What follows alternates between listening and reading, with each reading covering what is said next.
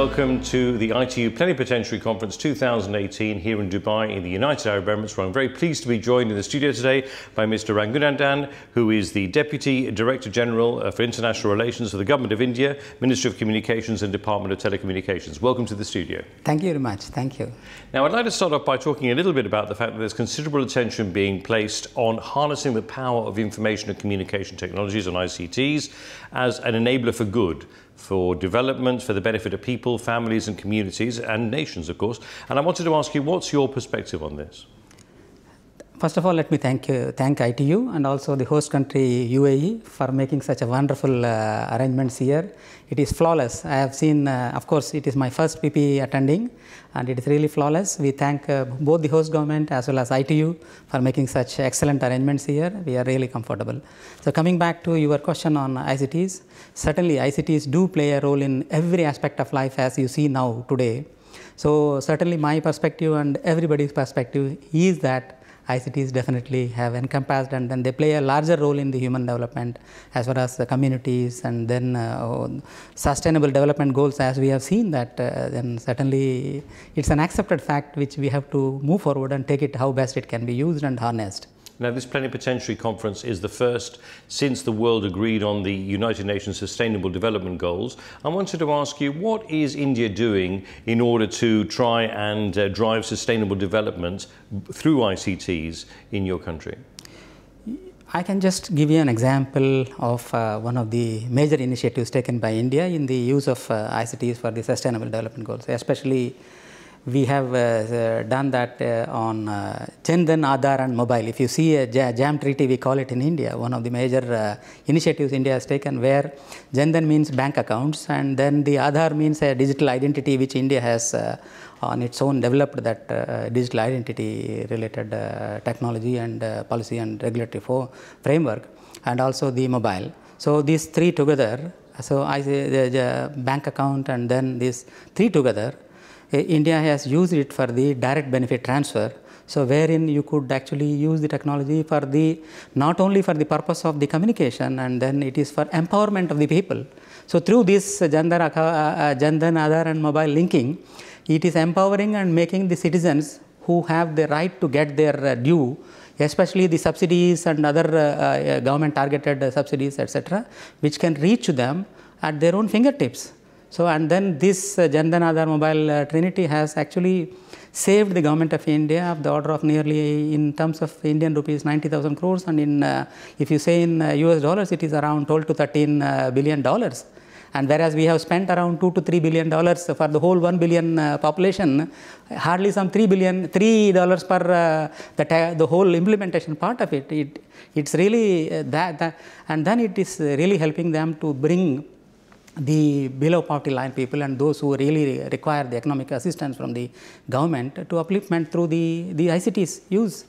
I must say that around 300 million bank accounts are opened. This is possibly the largest initiative in the world, unique and largest initiative in the world, which we can say that we must take it to the ITU platforms, and our Honorable Minister and Vice Minister, they all, on every platform, it is in line with our Honorable Prime Minister's vision, and that is as part of Digital India. And then this is one of the major initiatives taken through the Sustainable Development Goals. Yeah, that's wonderful news. And also very much in people's minds is the fact that about half the world's people are connected to the internet, the other half is not. I wanted to find out, what is India doing in terms of getting everyone connected? Yeah, India has taken certainly our Honorable Prime Minister's stress is on the Digital India project, and as part of that, one of the major projects again undertaken is the BharatNet. BharatNet is a project where we have undertaken to connect, almost connecting the unconnected is a major objective of this scheme, and there are 600,000 villages in India, which is, and this project aims to connect all the 600,000 villages at the government cost. So through levy of a certain universal service obligation fund, India has adopted this methodology. Of course, many nations have got many methodologies. India has adopted this methodology and then used this fund. In addition to that, Government of India also puts its own funding on this project, and then ensured that almost we are happy to say that we are halfway through nearly. 115,000 villages have been, cluster of villages have been already collected. That means nearly 250,000 villages have been already connected. And then it is not only just connectivity. The project aims to have not only connectivity, coverage and holistic approach. Connectivity part and then the coverage and then ensuring that the solutions are also given so that government to citizen services can be also extended through this as part of this project itself. So as part of this project, not only this connectivity and even the Wi-Fi, a million of Wi-Fi hotspot is also going to be installed so that the locally the communities individually can be accessed to through that these access points. Well, you sound very much like you're definitely playing your part. Now, you've obviously got your finger on the pulse. I wanted to offer you now just a final opportunity for a message here for participants to speak to them directly and also to our wider audience as well. Oh, certainly, it is. We thank you actually for giving us the opportunity.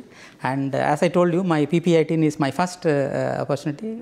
It is a great learning process here, and I must thank ITU for this. And then, as far as the ICT development, as I already shared, India wants to not only develop this and then wants to share its own experiences and then its own policies and regulatory frameworks to the other parts of the world through various regional initiatives, etc. I am happy that the outcome of one of the council meetings here in PP, the first is on 27th, council has adopted establishing a local ITU local area office in India, which has come through successfully, through which India would like to take it forward.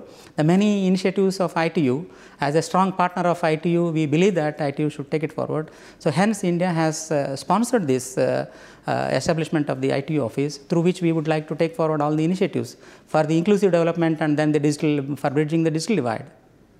Well, we look forward to catching up with you again in the future, maybe from the ITU office in India. And thank you very much for joining us in the studio today. Thanks, thanks a lot. We welcome you all, and then we would like to definitely invite all the ITU staff concerned for this thing. We look forward. Mr. Raghunandan, thank you very much indeed. Thank you. Thank you. Thank you very much.